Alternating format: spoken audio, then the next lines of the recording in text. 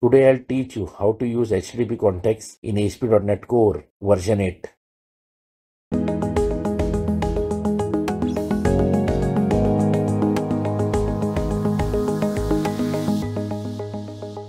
So let's start. We'll start by configuring the program.cs class. Inside the program.cs class, you already have an object builder. Now this particular object has a class services which has a method add HTTP context accessor. We need to call this method inside the program.cs class.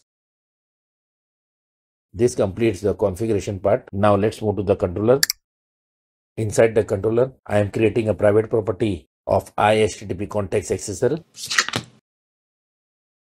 This particular property will be set using dependency injection. So for dependency injection, I am creating a constructor of home controller class, and I am passing the object of HttpContext accessor as a parameter to it. Inside the constructor, I am setting the accessor property with the dependency injected accessor object. Now this completes the dependency injection part, and now the property is ready to be accessed.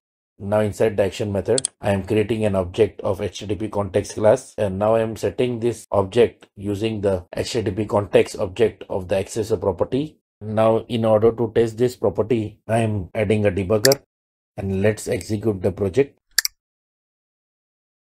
As you can see, the debugger has been hit. Now in runtime, we can easily view all the necessary properties which are present in the HttpContext object. So this completes this video. Today we learned how to access the HttpContext class and its child properties in ASP.NET Core application version 8.